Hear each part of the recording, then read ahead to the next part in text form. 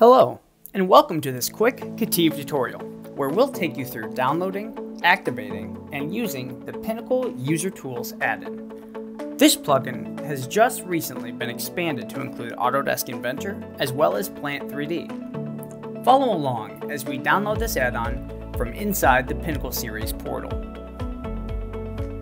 You'll find the Download Add-ons menu on the right-hand side of your homepage, and you'll just need to double-click to begin the User Tools download.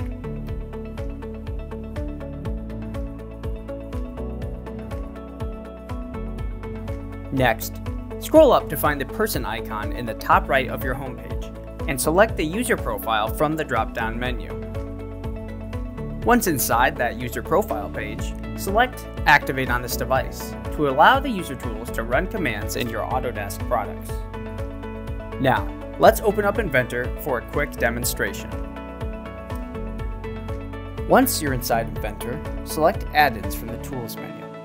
Scroll down to find the Pinnacle Series add-in and ensure it is not blocked and selected to load and load automatically.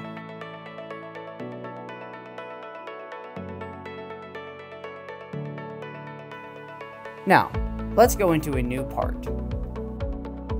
We'll start with our sketch here, a classic KETIV K.